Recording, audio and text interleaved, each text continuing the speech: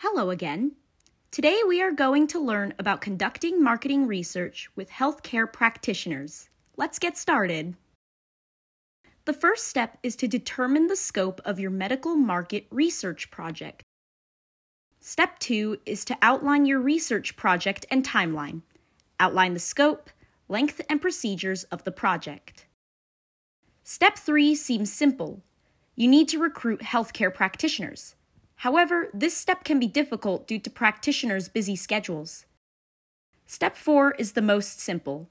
Collect your data using best practices. Finally, compile your findings.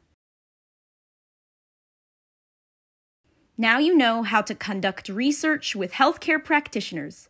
Good luck on your project. See you next time.